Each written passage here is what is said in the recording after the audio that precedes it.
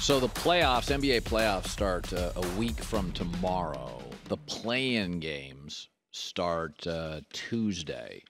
And so I think Phoenix is going to kind of fly through the West. I think the Clippers and the Warriors have some matchup advantages over the Suns, so the games will be pretty competitive. But I think they'd fly through everybody else. I think Milwaukee and Phoenix are the two best teams in the league. The difference is Phoenix doesn't have a title, so they're playing this regular season with the urgency of a team that doesn't have a title. Once you win a title, you're Milwaukee. You take the occasional, the Spurs dynasty, a Laker dynasty. You rest your players. You get ready for the postseason. You've already got some hardware. Steven Jackson's got hardware. He was a champ with the Spurs, 14 years in the league. Also, All the Smoke with Steven Jackson and Matt Barnes, wildly popular pod. Yes, look at that, baby. That is nice. Let me throw this at you. Is that you played with Chris Paul, and I always loved Chris because I thought he was old school. He was feisty. He was tough. He would bark at players. And I said last year, with Phoenix, I said those young guys will get barked at for a while. But once they start getting the bag, they may not want to hear old Chris Paul barking at him. Are you surprised how smoothly Chris and Phoenix have been since he arrived, Stephen? It has just been win after win after win. Well, I mean, that's what happens when everybody buys in. I think a lot of the guys there looked up to Chris regardless of what was said about him. They know he's a winner. They know he's a guy that plays hard and comes to work every night regardless of what people say about him. And he's a great leader. And those guys respect him regardless if he's barking for a reason. And when you have a whole team buy in, when you have a coach like Monty Williams that guys rely on and respect, this is what happens. And that's what happens in every winning organization. Now, over in the East, people are speculating about the KD Kyrie team. And here's probably my pushback. Man, they don't play much together. They haven't gone on a long winning streak. I'm not saying they don't have great halves.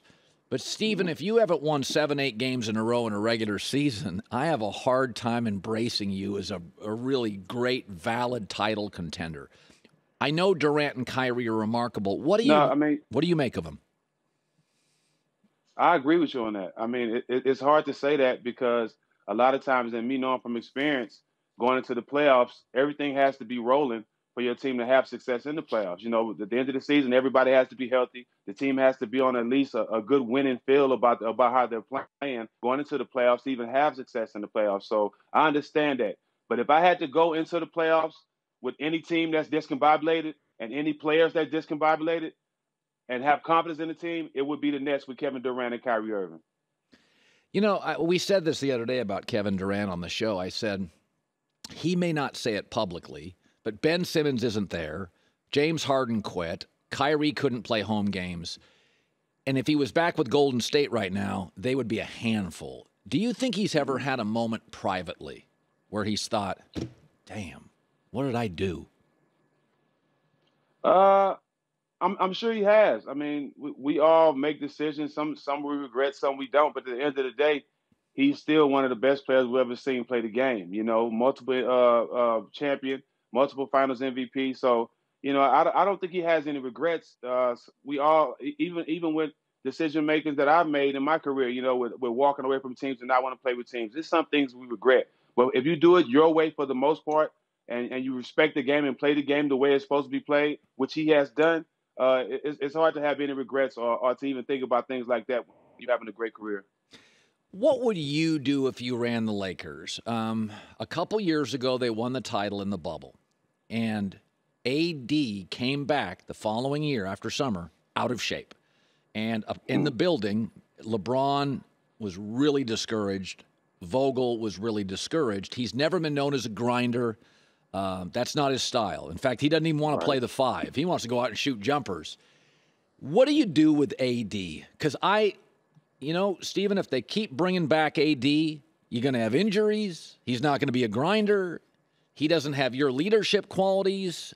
You know what I mean? Like, my thing is, I would have moved off him 2 years ago. I'm in the minority. What do you do with him going forward with the Lakers? I'm right there with you. You know, I was a guy that was saying he's a more athletic Tim Duncan, but I gotta take my words back because, you know, even though I know Tim played injured, but Tim took care of his body. You know, even when we playing paintball all summer with Tim practicing in like UFC fighting, he took care of his body. He worked out all year, and Tim wasn't muscular. Tim wasn't just a big strong guy that just his muscles popping out everywhere. But he played, and he stayed healthy, and he played a lot of games. So. But for AD, I just don't think that he take care of his body. He takes the game serious as other guys. I think he's just talented, naturally talented. And if I was the Lakers, you know, I would start looking at different ways. I never thought Vogel was a coach. From year one, I've been said this from year one. When you put a healthy AD and a healthy LeBron together, it's going to be easy to win the championship as long as they're healthy in any year. But when you have to coach, when you have guys injured, when you have to throw guys in and out the lineup, then we see what type of coach you are. And obviously he hasn't been successful in that. So, but if I was the Lakers, if AD doesn't take his body serious, if we can't sit down and have a conversation and understand how serious these last years for LeBron are to him and to this organization, if AD can't jump on board, you have to move him. You know, you played with Duncan, great players in their prime, LeBron, Michael Jordan, Magic Johnson. When a great player's in his prime, there often are veterans who will take a little less. They've got their money. They want a ring. They want to go on the road. They want to get on that plane after another win. Do you think really talented players in the league view LeBron as the kind of guy they'd take less to play with, or is that ship sailed? I don't think it's sailed. I think more guys want to be around LeBron and be his friend off the court than actually play basketball with him.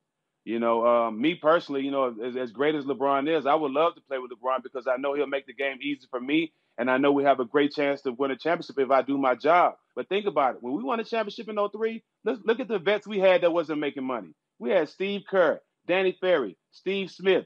David Robinson wasn't really making that much in his career. We also had Kevin Willis. We had all these veterans that was taking low contracts just to win the championship. I don't think guys respect winning the championship that more as much as they did when I was playing.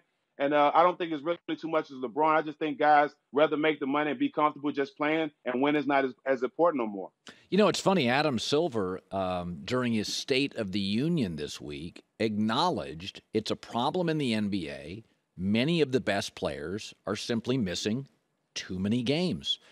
You tell me, how would you incentivize players to play more? What would you do? It's hard to once they sign their name on their contract. You've been around a long time. When I was playing, it was an honor to play 82. We fought to play 82. Broken toes, anything. We fought to play 82 because that was something that you hung your hat on. These days, I think guys are just worrying about getting to the playoffs and playing well in the playoffs. And to me, that's disrespecting the game. You give the game all you have. The fans are there giving you all they have. You're making all this money. Respect the game, and the game will respect you. And I think that's why I had a career. I wasn't the most the great career. I wasn't the most athletic and the best basketball player, but I respected the game. And respecting the game always put me in great situations. So I think if guys get back to the old school, respecting the game and not worrying about being there at the end and just playing the whole way, most of the time when you get injured, it's because you're thinking about getting injured. And that's just the truth of the game. Yeah. 14 years. Podcast All the Smoke. Steven Jackson, Matt Barnes. Good seeing you, my man. Congrats on all your success. You're crushing it. Appreciate it. Good to see you, man. Steve Jackson, Fox Sports NBA analyst as well. Yeah, Adam Silver has came out this week and just said, listen, we got an issue. I you know, obviously you shouldn't have to incentivize people making $35 million a year to go to work. Just the world we live in. I go back to this. Hard parenting, hard coaching, hard commissioning, it works. Hi, everybody. Thanks for watching. Subscribe here to get the latest from the show.